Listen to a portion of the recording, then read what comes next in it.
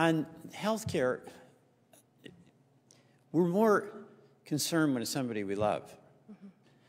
And we'll do anything. You know, if you have savings, you'll spend it. If you have a home, you'll remortgage it. You'll liquidate your pension fund.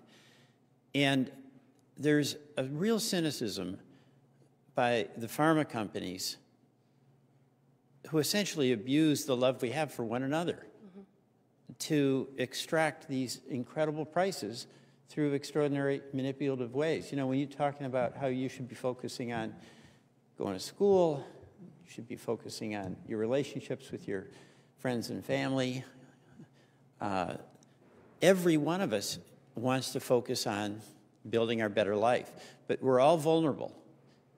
And there but for the grace of God go any one of us.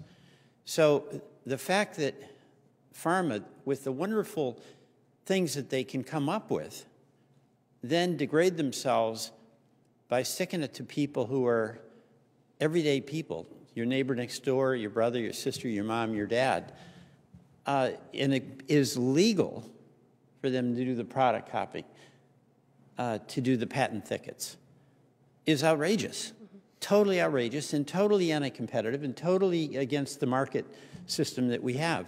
So it's always been astonishing to me how so many of the bad things that are around us are legal.